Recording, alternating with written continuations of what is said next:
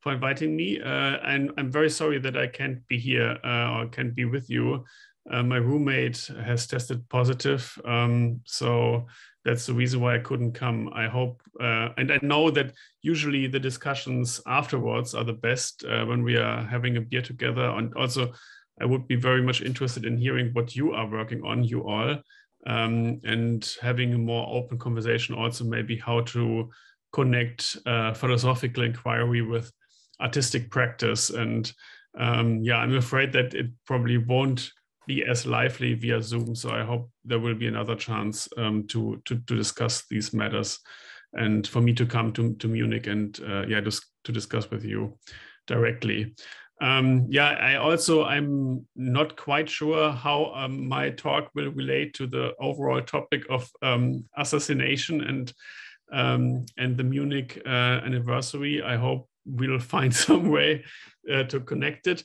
What I want to do today is simply present you with this approach of abolitionism and why I believe that it is a plausible political philosophy, why I think we should adopt an abolitionist framework to fight violence, overcome violence, especially forms of state-inflicted violence.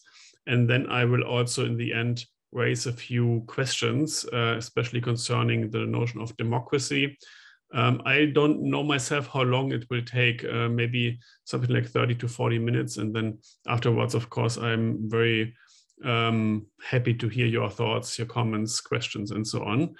I have a bit of a position paper that I put in the chat. I don't know if everybody received it. I will maybe post it again for those who came later. Give me 1 second. So yeah, by reading this position paper, you can follow the structure of my talk a bit. Yeah, and I also have a PowerPoint. There we go. Can you all see this? Yeah, I hope you can see it. So abolitionism is, and if you have any questions along the way, by the way, please interrupt me and yeah, just if I should slow down or if something was unclear or you have strong objections already, then please simply interrupt me. So abolition, or especially the term abolition democracy, stems, as Matthias already mentioned, from the context of the struggle for the abolition of slavery in the 19th century and yeah, in the United States. And the term abolition democracy was introduced by the sociologist and civil rights activist W.E.B. Du Bois in 1935 in his book Black Reconstruction. And Du Bois meant with this term abolition democracy basically a very specific constellation of forces, namely people who fought for the abolition of slavery in the aftermath of the Civil War. And the idea of this movement was simply to say that merely being freed from the bonds of slavery is not enough. Yeah, formal emancipation is not enough as long as it is not accompanied by also the possibility to meaningfully shape and participate in political self-determination of a society. And for the abolition Democrats, this meant two things. It meant political rights, the rights of former slaves to participate in policy making, but it also meant economic rights, and especially the right to have property. The idea was that all merely formal emancipation would be simply lead to a re-emergence of slavery-like conditions by other names, and that therefore it is indispensable also to give the former slaves material conditions to shape their lives. At roughly the same time, there were also, even a bit earlier, anti-colonial abolitionist struggles with very similar arguments that colonialism was being seen as a form of violence, quite obviously, and that decolonization is not enough. Yeah, it's a very similar theoretical move. Decolonization is not enough if it is only a formal release from colonial bond, and if it's not accompanied by political rights and economic possibilities. This picture depicts the Haitian Revolution, the first revolution where former slaves themselves freed themselves from colonial bonds and from slavery, and therefore the first historical act of abolition. And again, the idea was to connect the aspect of liberating yourself from bondage with creating new forms of participation. So it's always not about simply being integrated into an existing society, but also abolition Democrats demand changing the basic structures of that society.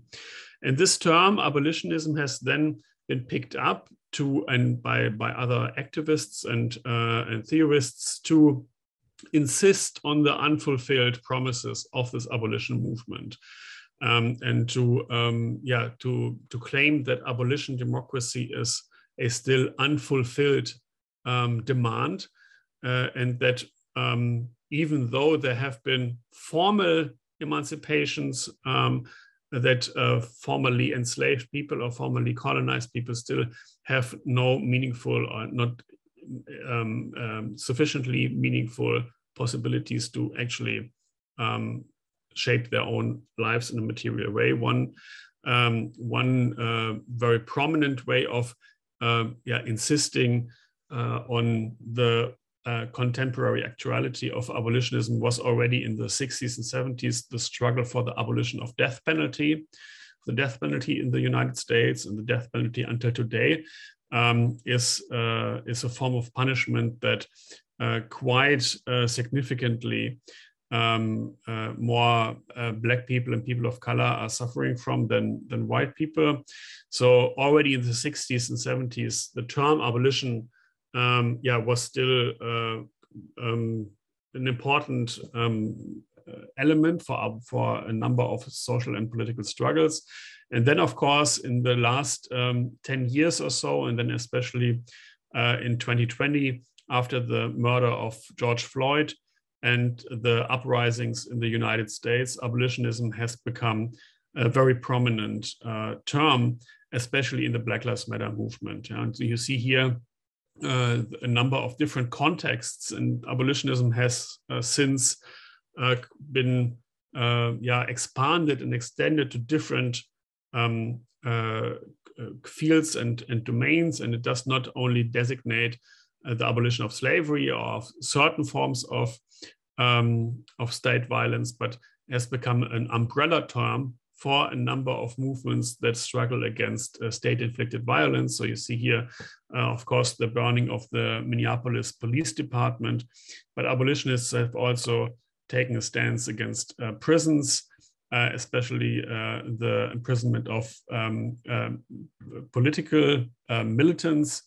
There's also a growing movement of border abolitionism. The camp is one very dramatic form of state-inflicted violence. You see here this demand, abolish ICE, which is the American Customs and Immigration Enforcement Agency. And of course, this whole idea of abolishing prisons, which is again a very prominent demand in this movement. And the background here is that especially in the United States, both prison incarceration as well as police violence as well as immigration enforcement significantly has a significant racial differential mode of operation. Yeah, so mass incarceration, black people of color are wildly overrepresented amongst the prison population, and the same is true also for the victims of police violence and so on. So the idea is that the struggle against incarceration and the struggle against police violence stands still in this tradition of the struggle against slavery. And one particular aspect, especially since 2020, the Black Lives Matter movement, is, I think, also the demand for the abolition of the police, which is, of course, a very radical claim, a very radical demand, and very provocative, that I think a few years ago was quite inconceivable that this would actually be a real political suggestion, and that it would become prominent beyond maybe a small circle of radical leftist activists, but it has really picked up steam. And here you see the announcement of the Minneapolis City Council in 2020, who decided with a veto-proof majority to abolish the police. It was then put to a popular vote, and unfortunately, that did not go through. This initial plan to defund the police and replace it with something else. But again, find it quite remarkable that the abolitionist ideas of the Black Lives Matter movement are now so visible and are at least a real political option. And yeah, what I want to basically argue for in this talk is that this whole approach of abolitionism is a plausible approach of reducing violence, and that this has something to do with democracy more specifically. I want to, before I say more about democracy, I want to quickly say something about the specific political strategy that abolitionists employ, and that they regularly, frequently employ. It's not simply a radical demand. It's not simply a political agenda. It's also a specific form or a specific notion of social transformation. So it's also an idea about how to get from A to B. And abolitionists have often used similar tactics to pursue these goals. And I want to show you two examples of what I take to be abolitionist forms of politics, and then show what the specific idea of transformation they pursue. The first is the Black Panthers.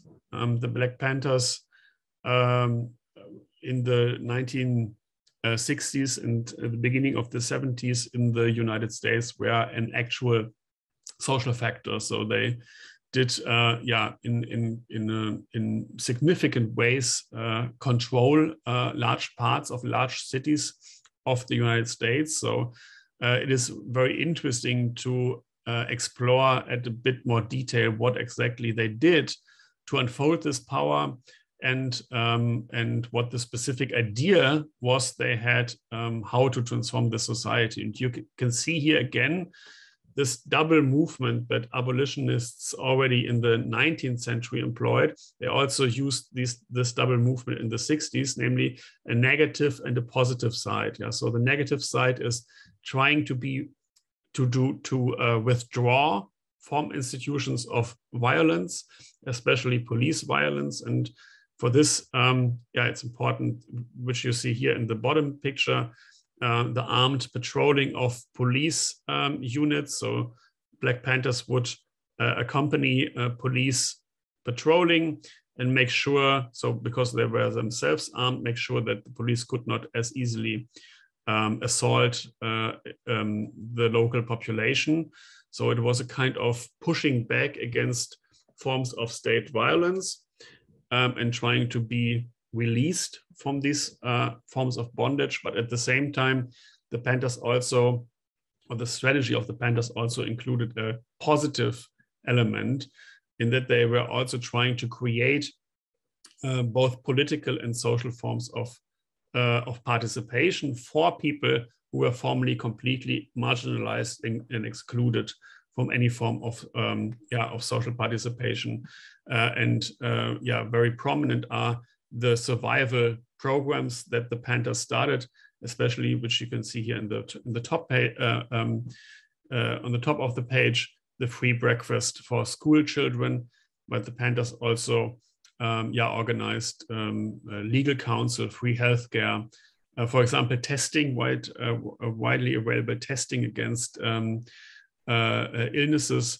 So you have these two sides, the negative side of pushing back against police violence, and at the same time trying to come up with new institutions and new forms of, or new ways and possibilities of social participation. And this is, I think, and the Panthers did this not by asking the state to do it or to provide this, but they, from the outside, operated at a distance from the state. Yeah? So for the Black Panthers, it was very important under this term of Black autonomy or Black power to unfold this form of power directly in the community rather than asking the state to provide for these goods. And I think this is a very specific idea of, or very specific for many abolitionist tactics to operate at a distance from the state. Another example is feminist tactics against sexual assault and interpersonal violence, intimate violence. And here, especially important is a group of women of color called Inside, Women of Color Against Violence, and but also other groups, Generation 5 and Communities Against Rape and Abuse. These are all organizations that formed in the last 20 to 30 years of women of color. And the idea of these feminist practices was, or the starting point was, to try to address problems of sexualized violence and interpersonal, intimate partner violence in their communities without calling the police and without referring to incarceration as a solution. Because the analysis that they had was that once they call the police, it does not solve the problem, but rather makes it worse. So there was basically a double front to fight against the violence in one's own community, the violence that is often perpetrated by men, but at the same time also to fight against the violence against one's own community, perpetrated by the state and police and prisons and so on. So they tried to come up with new concepts and forms of addressing these instances of sexualized violence that are often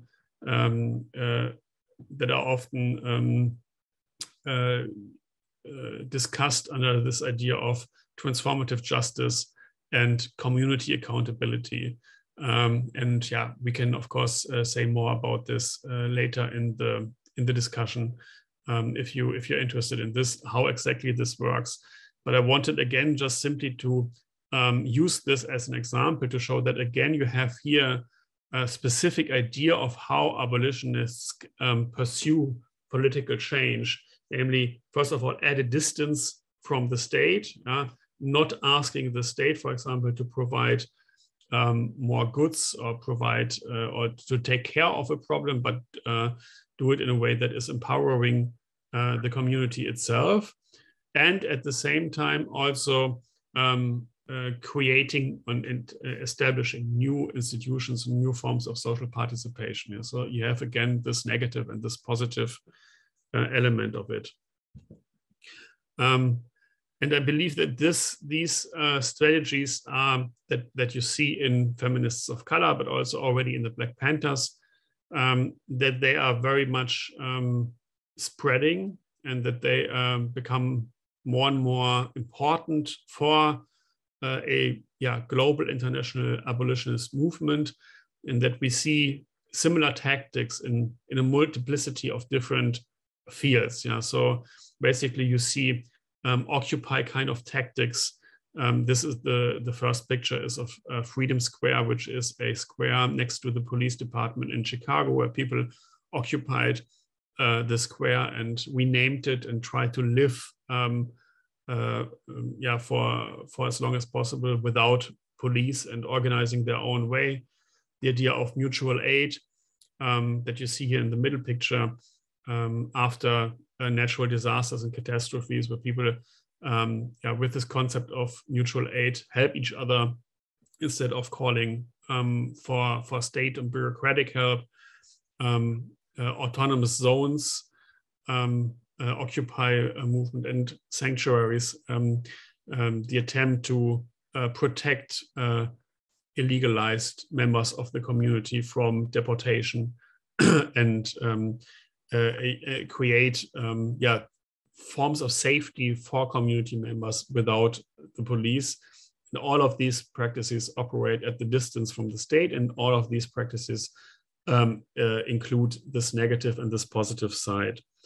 And this is very specific for abolitionism, in that they basically prefigure or anticipate in their concrete practices already what they want to see as a result of their practices. So it's not an instrumental notion of political strategy where I do something to reach a certain goal. Yeah? I go vote because I want to see a certain party in power.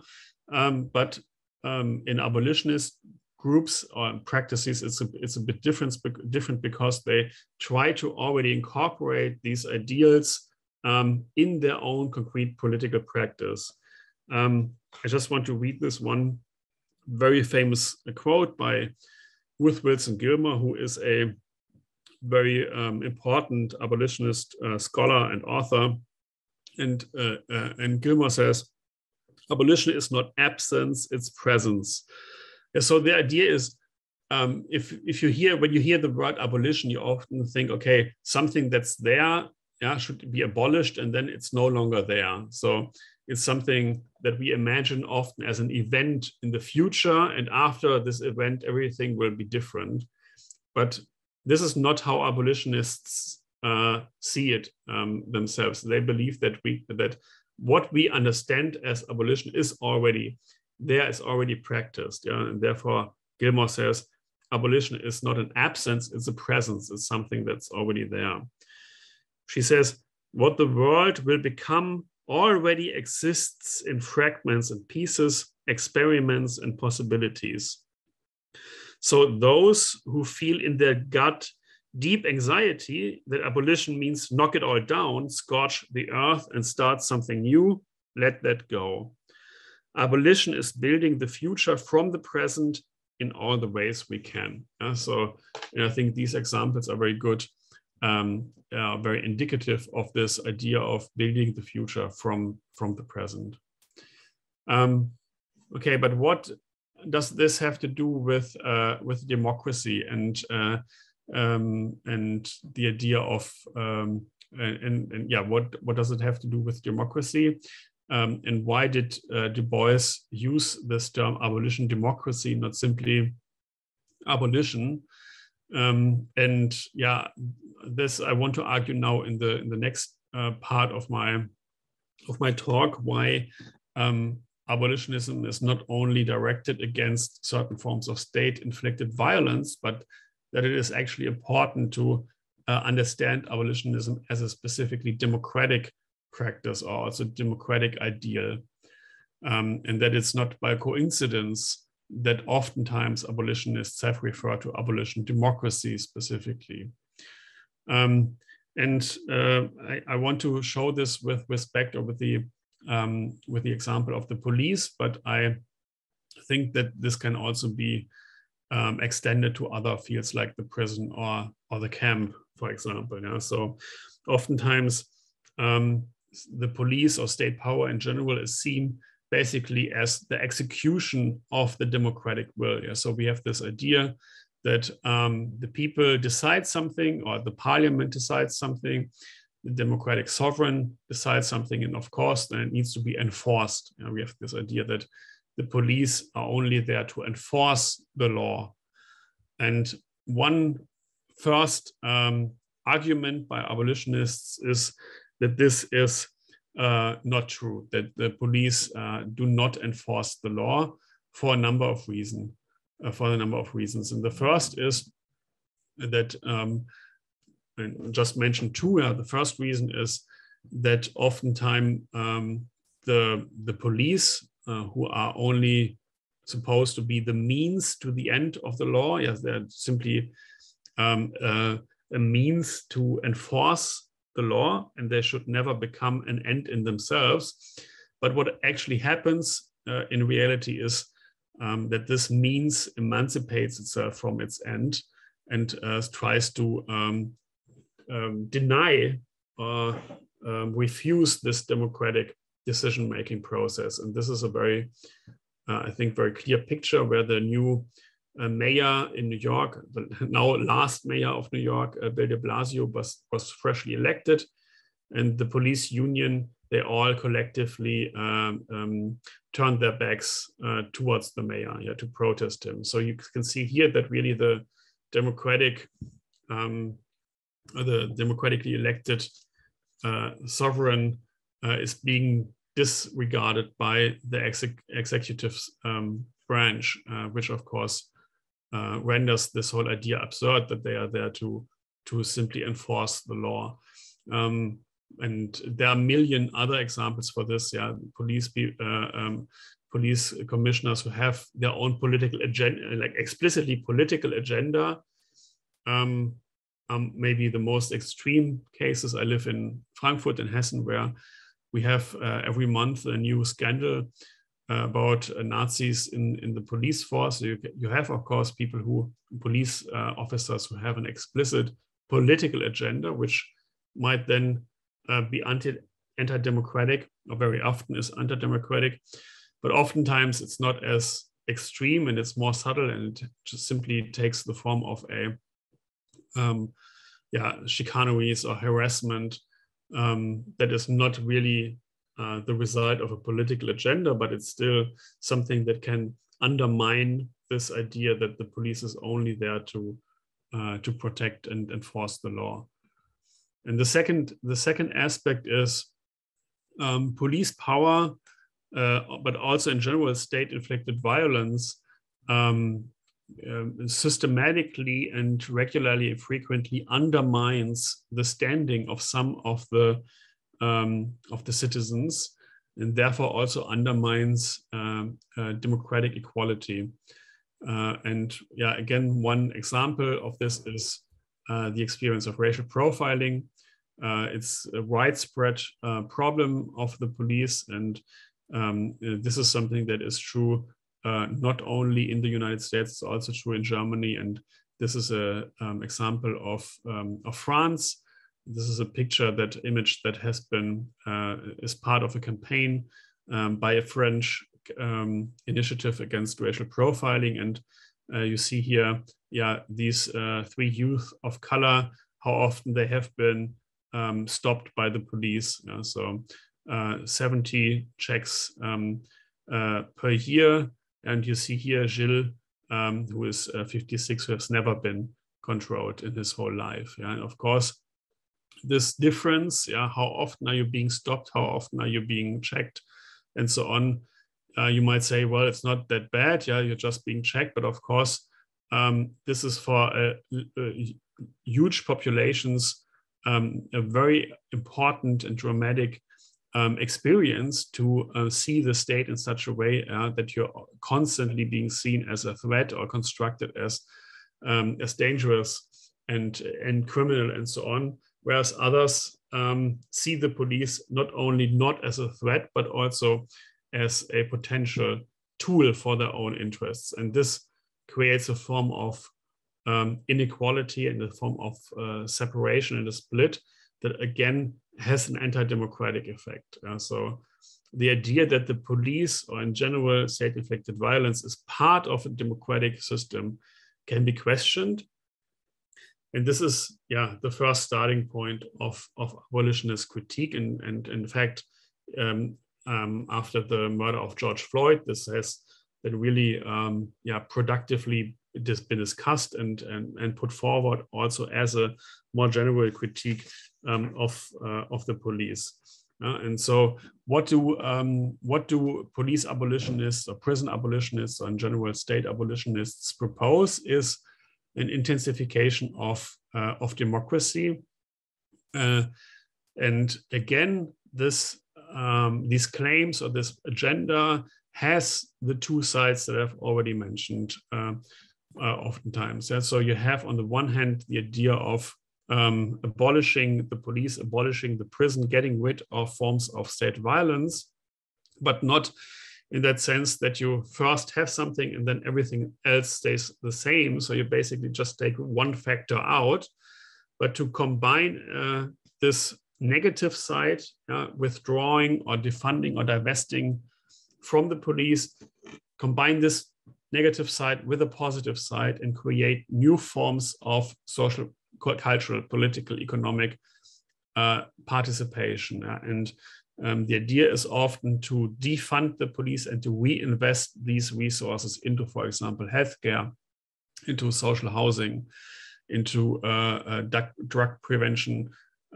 programs, into community intervention programs, and so on. So that, certain resources are now free and they can be reused in different ways. The Vision for Black Lives, which is basically the policy or the initial policy platform of the Black Lives Matter movement, has these two aspects everywhere. So on the one hand, you have the end the war on Black people, so a negative pushing back against forms of state violence, but it also includes ideas such as community control and political power for disenfranchised and marginalized communities. So this is why I say on the position paper that abolition democracy is a socialist form of democracy, because it also is not only a formal democracy in that sense that everybody can simply participate or vote or has certain rights, but also to have the material possibilities and the material conditions of actually doing so. So this, I think, is a very important second aspect of abolition democracy. So you have an abolition democracy that operates at a distance from the state, which is very particular, and at the same time, it is not only formal; it is also socialist. And at the end, I also want to mention a few, for me, open problems or open challenges, and one, or maybe directions in which we have to think this term of abolition democracy further. And the first is that I think that oftentimes abolitionists or the abolitionist discussion remains on this socialist or material side of democracy, to say, for example, we need forms of social participation, healthcare, housing, and so on, which I think is very important and is oftentimes overlooked. But to date, the abolition movement has not really focused also on the law, on the role that the law can play within an abolitionist conception. And my suggestion here, or my proposal, would be to think abolition democracy not in that sense that it is simply an overcoming of all forms of law, and that is also not a disregard of the formal elements, for example, of emancipation, but that references to the law are actually still important for abolition Democrats. And you see here the Black Panthers, who stand under this this claim, where law ends, the tyranny begins. And this is actually a court building. And it's quite interesting that they not reject this claim, this bourgeois legal claim, but they appropriate it for themselves. Yeah, so they say, well, this is actually what we are doing. Yeah, we are the ones fighting against tyranny, and we are the ones fighting for the law. But in order to actualize the law, or to free the law from this tyrannical elements, we need to think it against itself. And one way of thinking it against itself is by freeing the law from its own police execution, yeah, to come up with an idea of how can we think a law, how can we think a form of coordination of rules, of collective decision-making, of self-government, and so on, without the violence that is represented in the forms of legal execution, such as the police or the prison. And one way of how to combine it, I think, is to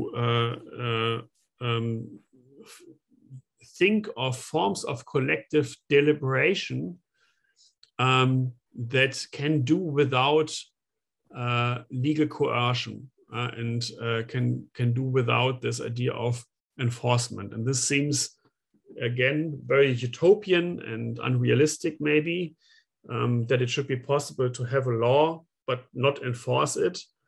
And this is basically my last suggestion for today, that we can think of a law or a form of decision-making processes that generate different forms of binding energies. And here I use this quite unsexy term by Habermas, binding energies that are set free through collective deliberation processes itself. You can think of maybe your class, or discussion in your flat share, or whatever kind of discussion, that whenever you are participating in this discussion or in decision-making process, you are more likely to follow this rule, even though you might be initially against it.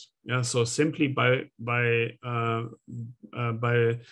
virtue of being included, this by itself generates a form of binding energy, in that sense that if we are included in the decision-making process, we are more likely to comply with the rule that has been decided, rather than if the same rule would be imposed on us by an outside, by an alien instance.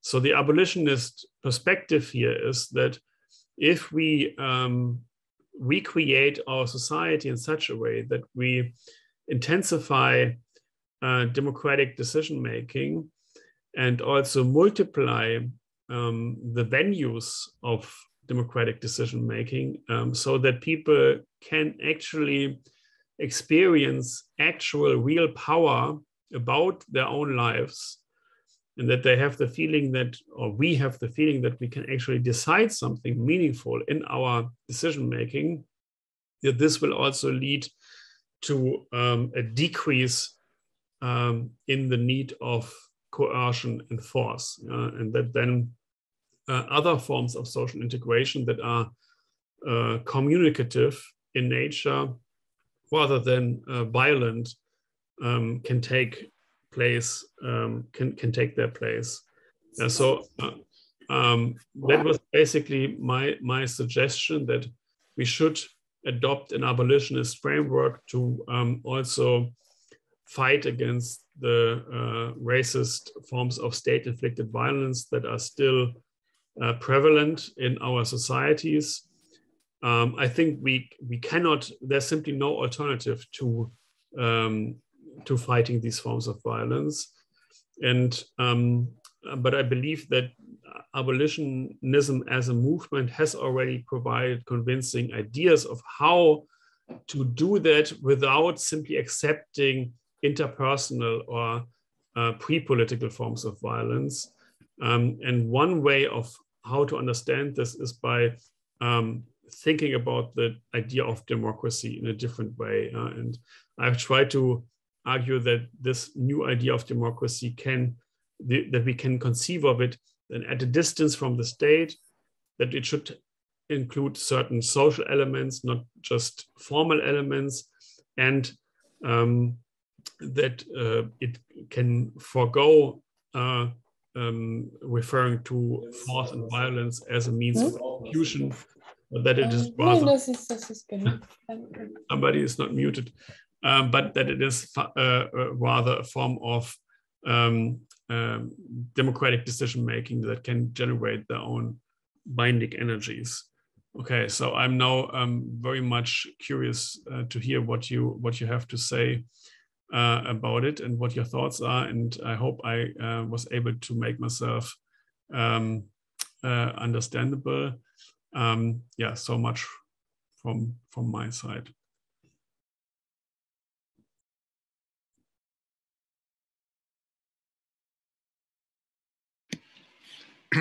Yeah, thank you, Daniel. I will maybe have just one point from my side first, and then we open for questions.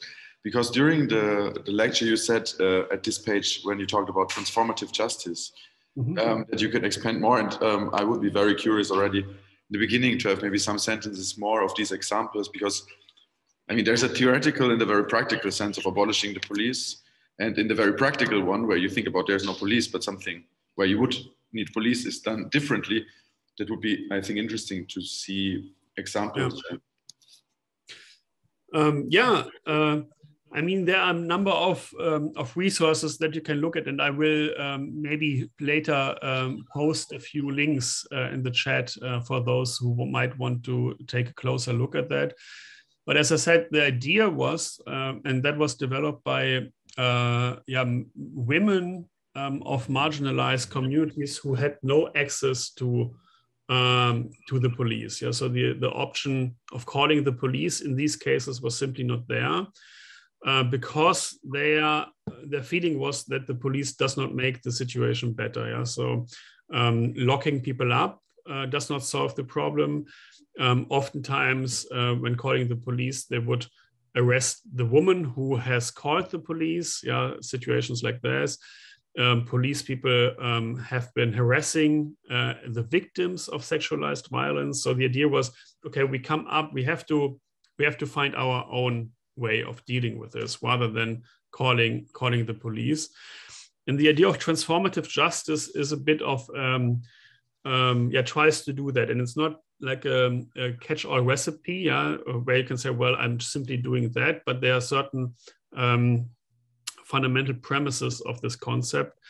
And the idea is always to center around the needs of the survivor, and see what is the actual need of this person who has experienced, for example, intimate partner violence. And oftentimes women do not want, for example, necessarily, oftentimes it's about simply not having to see the perpetrator again and trying to exclude him for a while from shared spaces. Sometimes it's about childcare, and sometimes it's about finding a new apartment or something like that. People or it's about emotional and support. So this is at the center of this process. And then the idea is, first of all, transformative justice in that sense that we cannot speak of a restorative justice in that sense that we should go back to a situation prior of the deed where everything was good, but that really addressing the root causes of, for example, sexualized violence would mean also to transform the situation altogether. That's one principle. And the other principle is community accountability, to say that it's not simply something between two people who are involved, but that there's a larger community also involved, and that they are also responsible in trying to make the situation right again. And oftentimes processes involve also the person who did the harm, so the perpetrator, and attempt for them to take responsibility of the deed, often to apologize and to try to change their behavior. And form groups. I mean, practically, this is sometimes being done by forming 2 teams or 2 groups, one that is working with the survivor and see what their needs are, and one group that is working with the perpetrator, see what they need in order to reflect on and change their behavior.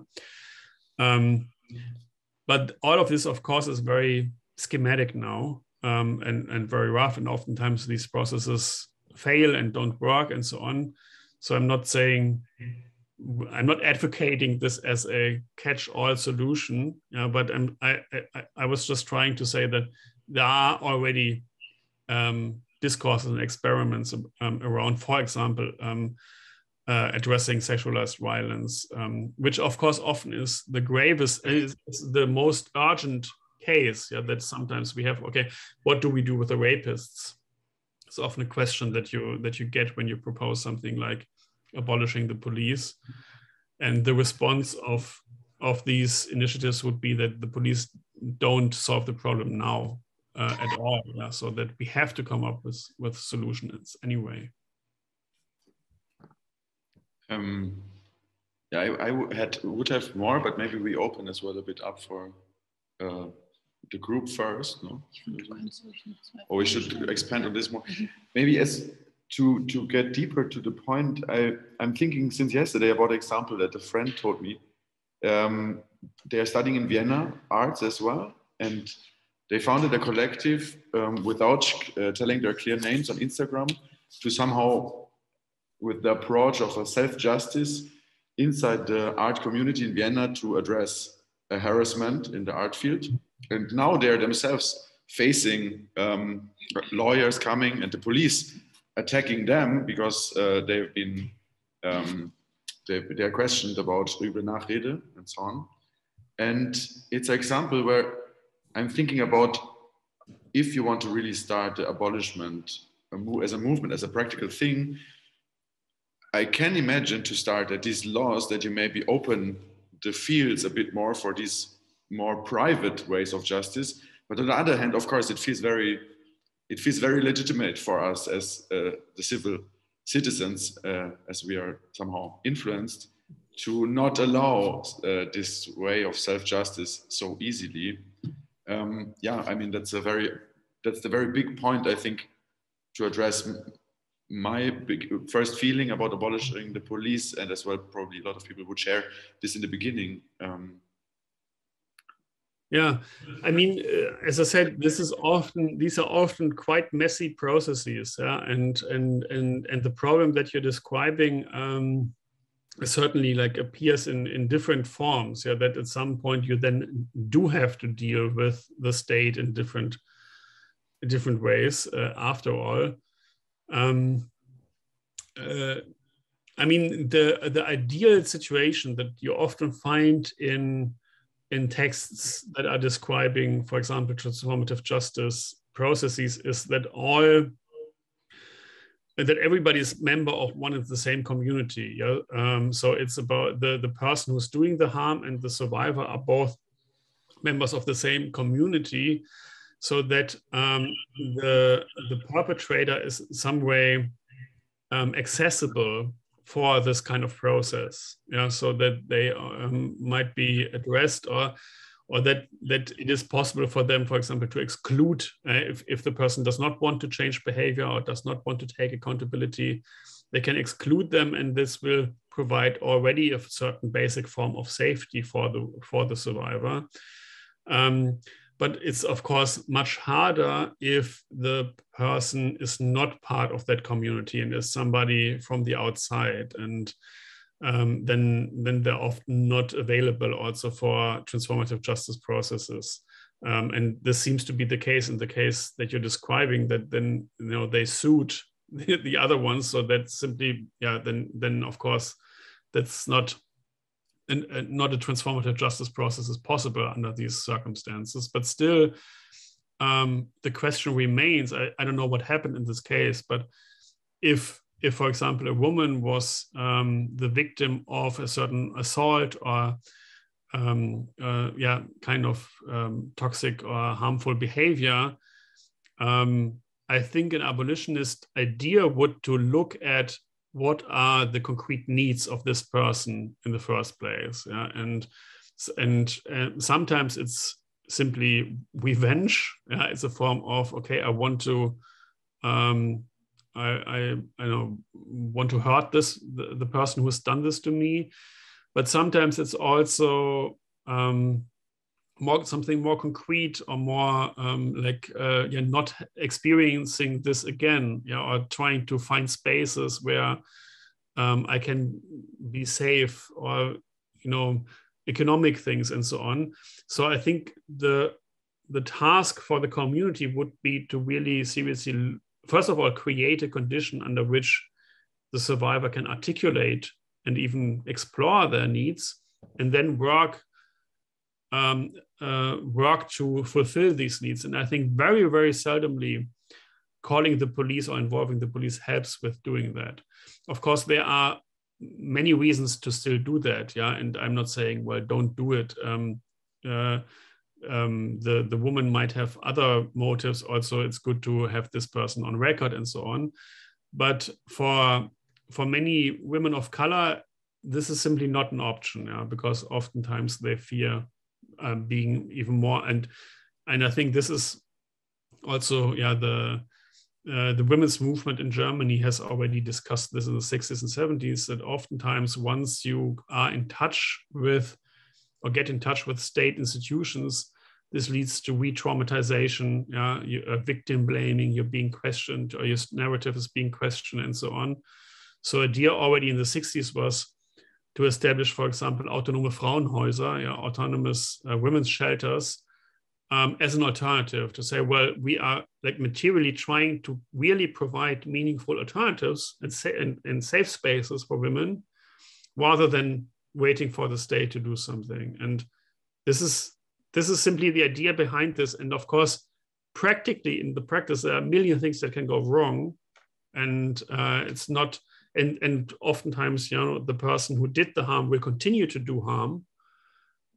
It's not like a harmonious reconciliation at the end. I just meant that this is a different perspective about, and often I think abolitionist groups have tried to reimagine what justice would look like in these cases. And justice, oftentimes also for the survivor, does not mean that calling the police. Justice is very seldomly. This leads to a situation where the survivor can say, "Well, I'm now satisfied." Oftentimes, different strategies are much more likely to empower the survivor, I would say. Yeah, that's a good. I mean, of course, this is my perspective. I'm also curious to hear others. Yeah, and I speak from a certain, very, male perspective here, and I'm trying to, simply report how I understand these transformative justice feminists. But of course, others might have other experiences and other takes on this. Okay, so I see a question from Florian. Yeah, I would have a question regarding what you mentioned about the Black Panthers, like the dynamic that there was a radical group or a radical wing, and more like, how to say, democratic wing, or perspective that is more accepted by the majority of society, I'd say. My question would be, how important do you think that social movements, right now I'm thinking, for example, on Extinction Rebellion, which has the claim to be completely pacifist, how important is also to have a way of another agenda to raise your goals? Or do you think, in other words, do you think purely non-violent, non-radical way has even an option to change something? That's a good question. Thanks. I mean, with the Black Panthers, I'm not even sure if I would describe it like that, because I think the more militant wing, or the people who were patrolling with guns, were the same people who were also organizing the breakfast for children. Yeah? And sometimes organizing a breakfast for children can be seen as radical and provocative as having a gun. Yeah? If a white person has a gun in the United States, it's not provocative at all. But if a black person has a gun, it's being seen as a threat. And I think it's the same with handing out free breakfast or setting up health clinics and so on, that there's always this, like, how much you're being seen as a threat or how much you're being seen as radical does not only depend on your tactics, it also depends on pre-established notions and biases and and racism and so on. So I'm not sure if that's if that was the case for the Panthers. Of course, afterwards they changed the tactics after a while in the 70s, and then they also started, for example, participating in elections and in some communities in Oakland or San Francisco, there are Black Panthers in the city councils. I'm myself not sure which, or actually I would say the earlier, more militant phase was more successful in that sense, yeah, because it opened up completely new imaginations of what a society can be like, and also in terms of the empowerment of these communities. I think the more militant ways were more successful. Of course, they had their own problems, which come from, for example, masculinism or being or undemocratic structures internally and so on. But that does not it's not the result simply of they being too radical or they are being too militant, I would say. And with Extinction Rebellion, I mean, is of course, I mean, I don't claim to solve this problem, and the problem of this discussion of violence has been going on for a very, very long time on the left, and I'm not sure if I can add something meaningful. I just wanted to say that I think this idea that non-violent tactics are more acceptable and that you will reach more people if you stay non-violent, I am not sure that's true. I mean, of course, there are people who would rather go to a demonstration if they do not have to expect, for example, police violence. But at the same time, you also lose people with this kind of strategy. Like, I know that there was this one demonstration by Extinction Rebellion where they were handing out flowers to police and were singing like "We love you" and were trying to embrace the police. And I had a discussion with friends, and especially, I know many people of color who experience racial profiling on a daily basis, but also maybe more radically thinking people then say, okay, but then I'm no longer part of this. Like if you love the police, then I can no longer be part of it.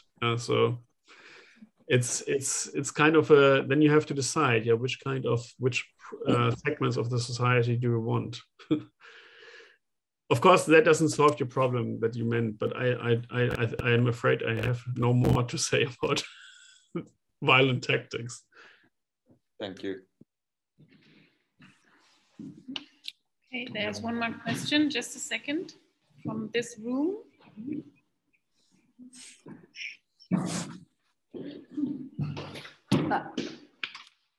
Hi. Hi. Thanks for the lecture first. I would like to understand or to ask you, because the examples you used throughout the whole lecture was US referred or referring to the US.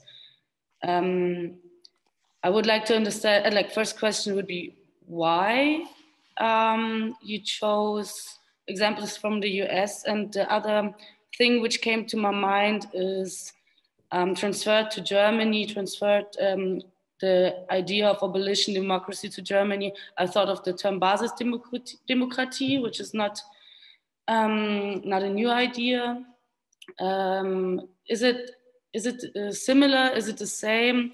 Or like Basisdemokratie, I think I translated it to English, says grassroots democracy. Mm-hmm. I would like to ask you, is it the same thing? Are we talking about the same thing? If we're talking about abolition democracy, where are the similarities or where are the differences? Yeah, thank you. I mean, I should have said that in the beginning. You're absolutely right. It's very US-centric, my whole take, and there is also a problem in that, of course, with transferring these experiences and also these debates to a European context. The reason was simply that first, the problem is so much more visible in the United States. Yeah, it's just the sheer number of people who are being killed by the police, for example, are much higher than in Germany. And also the discussion is much more advanced, I would say. Yeah? So the Black Lives Matter, and I found this very interesting that in 2020, you saw also in Germany a rise in Black Lives Matter demonstrations in solidarity with George Floyd, whereas similar cases that happened in Germany did not cause such a movement. Yeah, so sometimes it needs this detour, and I think that's also something that always has been very important for the Black Lives Matter movement, to say that it is an international movement, yeah, where people learn from each other and are inspired by each other. And I think that's also the case for abolition democracy and also for contemporary critiques of the police, that it is not the same situation here, but I find it still inspiring to look at certain discussions. There is, coming back to the very first question by Matthias, for example, the Transformative Justice Collective Berlin, yeah, they try to adopt transformative justice theories that have been developed in the United States and apply them to a German context. And I think that's something that oftentimes happens, that there's a form of transfer or translation in different contexts. And that's what I find interesting, simply, without saying that it's the same situation, of course. And your question about Basisdemokratie, I would say it is similar in that I think there's a grassroots aspect to abolition democracy. It's something that is local and comes from the bottom up. It's not necessarily a state-centered form of democracy. But what I find lacking in many discussions or radical democratic discussions in the European context is exactly the question of what's your position on police and on state forms of violence or coercion and enforcement and so on. And oftentimes, grassroots democratic discussions, or in general radical democratic discussions, stop there, and say, well, we need to have a more radical forms of democracy, in that sense that more people are included, or that we, for example, don't only vote, but also have city councils or whatever, which I all support, but they don't really question the power of the police to then enforce these decisions. And I think that's a mistake. You really have to stick with this question, with this really difficult question, even if we have the perfect democracy that's super inclusive and that's super, that involves everybody and so on. Do we want to have police in our utopia? Do we want people in that have to become policemen or police officers? Do we want these people to be part of our community? And I think that's a question that I see only asked, or mostly asked, in the US context and not so much in the European context. And without saying that they are completely different. There is a okay. Yeah.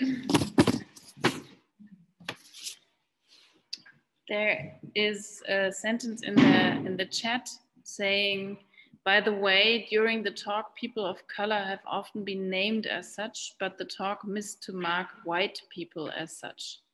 I don't know if you want to make a comment on that.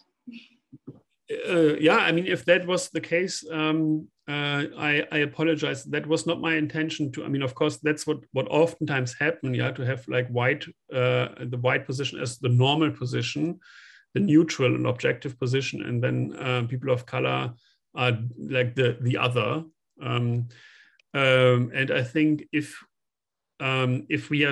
we painting a picture that does that, we are missing something important also about police. So that was not my intention to do that.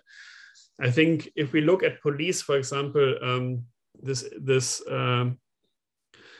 one picture I showed about the three youth of color and the one the one white guy, showed this really well, that it's a differential mode of operation. Yeah, so it works different for people of color and for white people. If you only understand it, if you not only look at the experience that people of color make, but also look at the experience that white people make here. Yeah, and for a white person, you're not only not subject to police violence, but you're also always being signaled that Black people or people of color are a problem. Yeah? And you're always being signaled that you yourself have nothing to worry from the police, and you can even call the police, yeah, if you feel threatened. And I think this really is important to keep in mind, the ways that the police address themselves to a white perspective, because this is what enables white people to identify with the police so much, yeah, and to take over this police perspective and to defend police actions and so on. And it's also, I think, why it is so hard to make sense of a critique of the police, because many white people identify with this perspective. And I think, yeah, Marcus is quite right in pointing out that it is super important also to mark and to scrutinize this experience.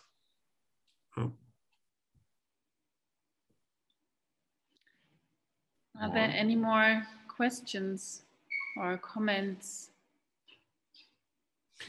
I would be interested in hearing something about art as well. Does anybody believe that this is this relevant for anybody's work, like artistic work?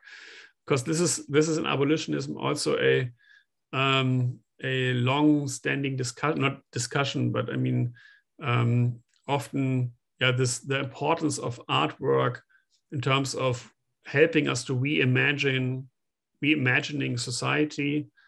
Also to this idea of storytelling, finding alternative forms of narratives about what is going on and so on. This is super emphasized in abolitionism again and again.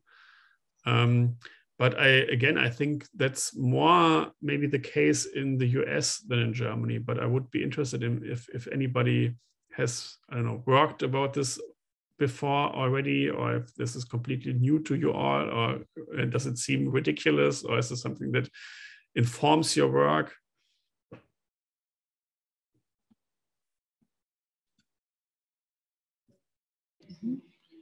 Yeah, I can make a start.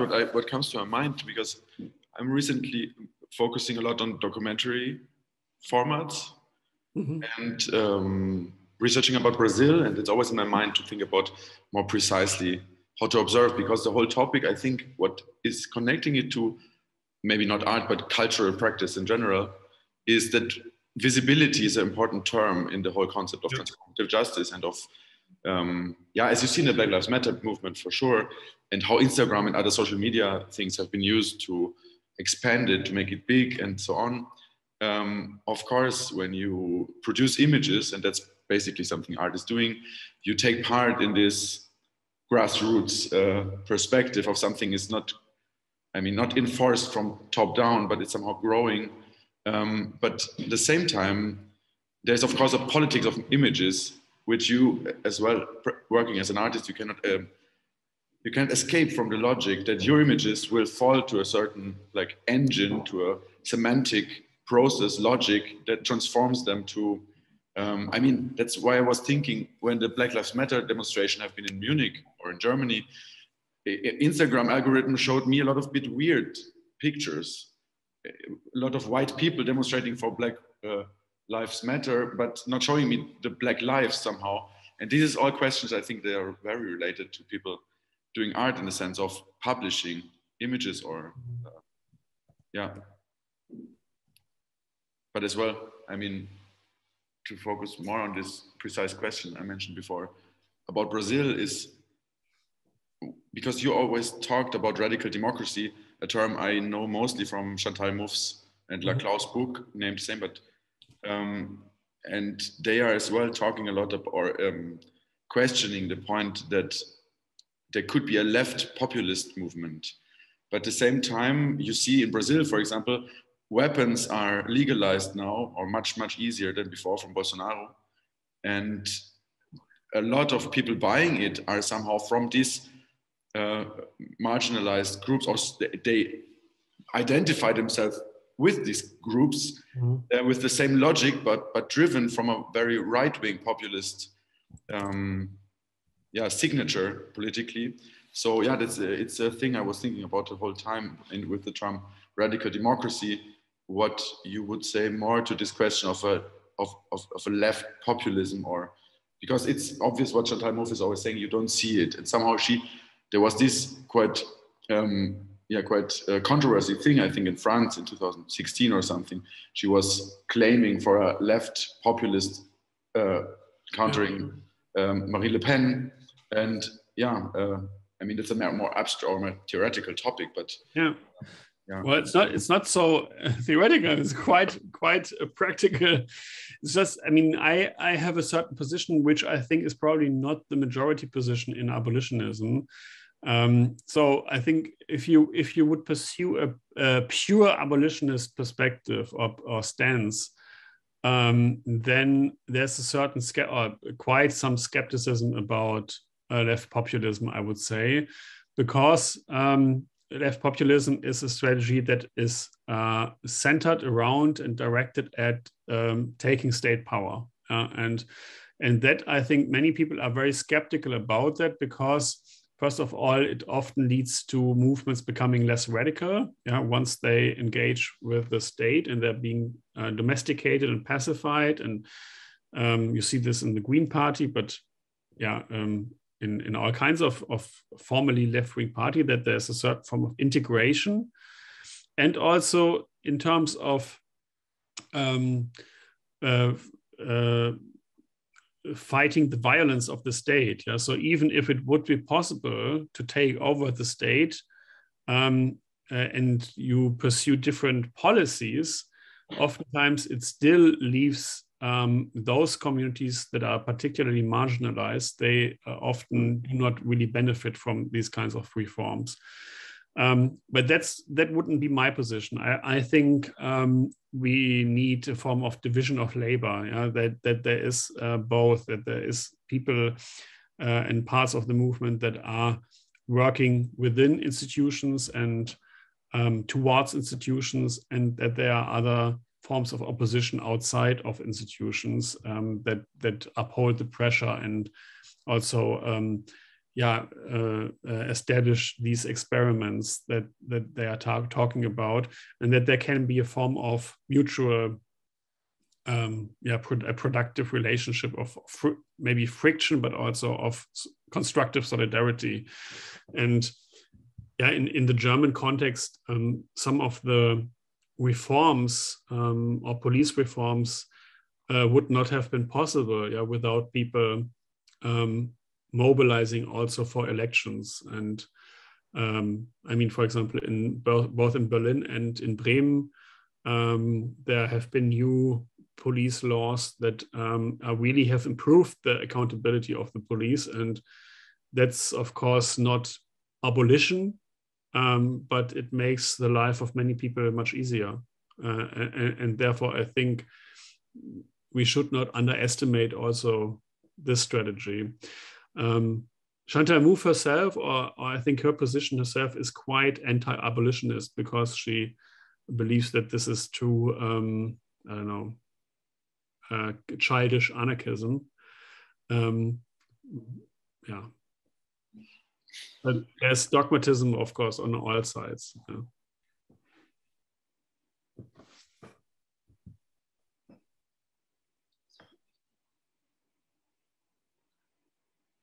I have another. I mean, another thing I was coming to my mind is,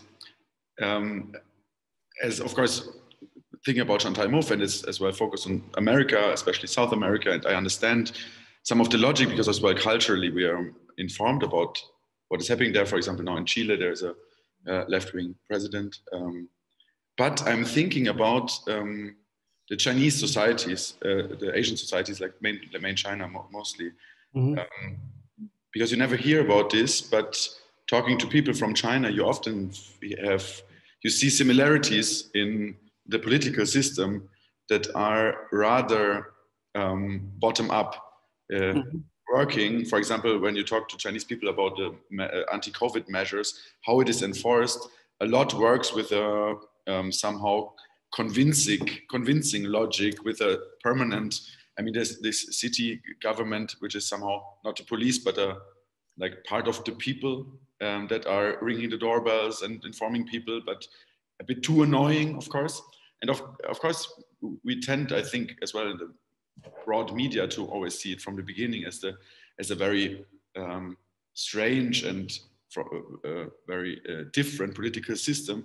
But somehow it would be interesting, maybe, or maybe there's more on this to compare these fields, because it could be fruitful, maybe. I don't know. But is there some topic? I simply don't know. I'm sorry. I'm not familiar with the Chinese situation too much. I think, I mean, in terms of abolitionism, this is such a global, or Black Lives Matter, that's such a global movement that it would almost be impossible for me to conceive of that there wasn't some form of movement also in Asian countries and in African countries and in Latin American countries. In Latin American countries, it's certainly the case. I don't know about Asia, and I also don't know about China in particular, because of course the situation is completely different. I mean, for a number of reasons. And also, of course, the whole, the histories are different and so on. But if you look at, for example, the Occupy movement, the same was true then, that you had a completely different situation. And of course, the situation in China was not comparable to what was going on in New York, but still there was a kind of transnational translation of even from the Arab Spring to New York, and then from New York to all kinds of different contexts that I think, in some way there is still a form of communication, even if it's only symbolic. And this whole idea of fighting police violence and trying to coming up with a utopia without police, I would imagine that this is something that takes place everywhere. But I cannot justify this claim. That's really just an assumption, and probably it's just really small and local. I mean, because in the last years it was quite. It was becoming much more that you have been reading about as well Japan and how COVID measures are working, and there was always in the newspapers like it's better there and so on. I mean, this is this narrative because this society. I mean, I was reading it a lot, and it's quite normative in a sense. I'm not sure if it's true, but you were always reading the societies are more have a self-surveillance and always somehow take the group more important as the individual. I don't know. It was a very common thing to read last years. Which, I mean, maybe there could be the research in the future as it's coming so present. Yeah. Someone more? Is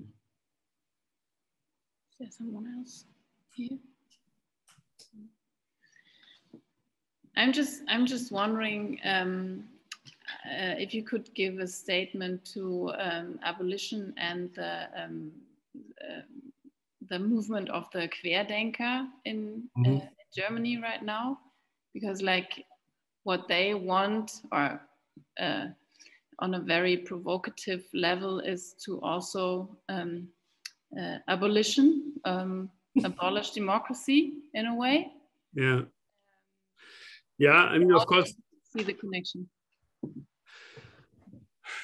I would say that's a very, like, it's a very formal similarity. Yeah, of course you can say they are also in some way against the state, and they are against coercion in a way, not being vaccinated and so on. But I would still believe that the similarity is so superficial, like, you know, right wing and left wing, they're both against the status quo, but they are very different for very different reasons. And I mean, the core thing in abolition, or in this abolitionist movement, that the Black Lives Matter movement, is solidarity, and trying to, I don't know, to say Black Lives Matter means fighting for a world in which the lives of those that have been traditionally marginalized and excluded and abandoned do matter and do count. And it's a fight for a world of equality and so on. And I think that's a very, it's the opposite agenda than the Querdenker have. And I think if you, because of the underlying ideology, I would say, and if you look at this movement more closely, I think you can see this even in the way they are formulating their critique of the state. Yeah, this idea of we are all sovereign citizens, for example, or you often see very much racist or racialized undertones, at least, and not to say that they are racist. Yeah, that there are certain certain social Darwinism involved, the idea of survival of the fittest, and so on. And I think, so if you look at the underlying ideologies quite quickly, you see how they are very incompatible. But I also don't want to dismiss the question right away, because I think maybe there's something there also in terms of a danger of abolitionist politics, or a threat or so, in that if you would only have this idea of destroying the state, if you would only have this negative element and say, well, the state is shit and I'm completely free without the state, then you might end up at a Querdenker kind of position. And therefore, this second aspect, the positive aspect, is so crucial. To say abolition does not mean just abolishing something that has been there, canceling something, and then the rest stays the same. But also, abolition is always a movement of creation and of inventing new possibilities and so on. And there you can see, I think, what kind of institutions they are. Are they institutions that enable you equally and freely to participate, and also independent of where you're coming from and so on? So are they institutions of solidarity, or are they institutions of exclusion and social Darwinism? And it simply means that you cannot stop with the negative element. You also have to have this positive understanding of what the world should look like. Is there a specific example, contemporary example for abolition in Germany you could give? It depends on how broad your notion is, but I would say, for example, many of the climate protests, where people move in the Dannenroder Forst or in Hambacher Forst, these can be seen in certain degrees as abolitionists, because they are experiments in how to live.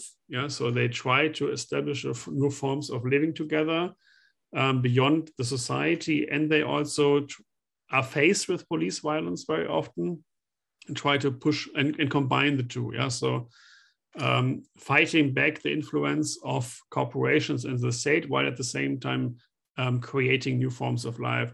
but these are very short-lived examples. Yeah, they oftentimes only are like a few days or weeks, and not really long-lived. And I think if you want to look at more stable examples, maybe squats, squattings might be examples. So far, and fights about sanctuary cities oftentimes have this idea, where people in solidarity with refugees. You have again the same movement. You have this idea of the negative aspect means trying to enable people to freely move and fight against the state violence of deportation and of imprisonment, incarceration, but at the same time also come up with an alternative notion of cohabitation under this idea of sanctuary. A sanctuary is a city where everybody is welcome, no matter where they're coming from and where they find refuge. And these are movements that you have in many German cities. And that I also find quite important. And for me, this is maybe the example that proves the relevance of abolitionism the most, because then you have really the clear-cut decision. And this is, we witness this every day, how many people are drowning in the Mediterranean, and or now in the Belarusian-Polish border, people are freezing to death. And if you don't agree with this situation, if you don't agree with a situation where people die at the borders, then the only alternative is to reinvent our political institutions and create new forms of living together that enable people to be part of this community, no matter where they're coming from. So I think reformist approaches are prone to fail, and we have seen this many times, and there you really have the decision: abolition or barbarism, I would say.